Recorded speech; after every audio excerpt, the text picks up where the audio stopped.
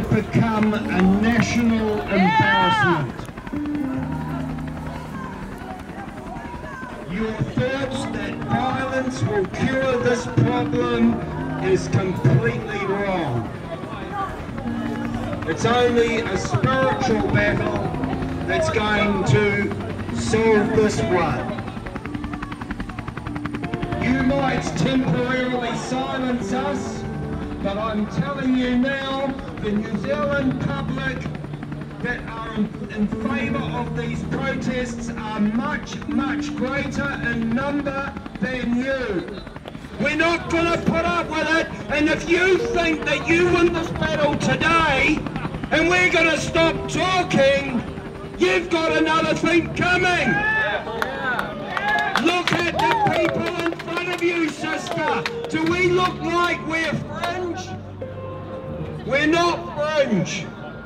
We represent every strata of New Zealand society. Wake up!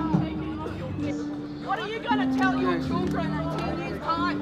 Are you going to tell them that you went in with riot gear against unarmed people?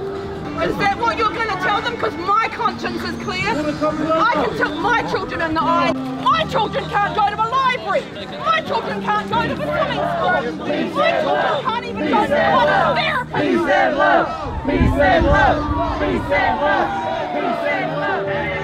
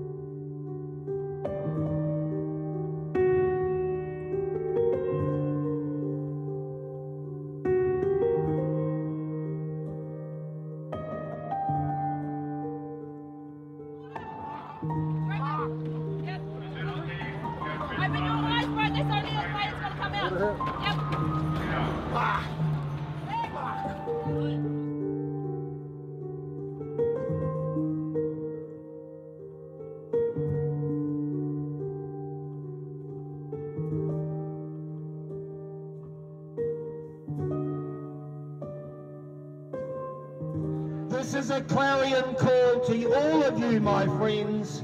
We need to rise to the occasion and we need to fight these battles ahead. Stand up, be courageous, don't give in to the nonsense, don't give in to the tyranny. I say this to all the protesters, God bless you. Jesus is our sure hope. He stands for the truth, and the truth sets us free.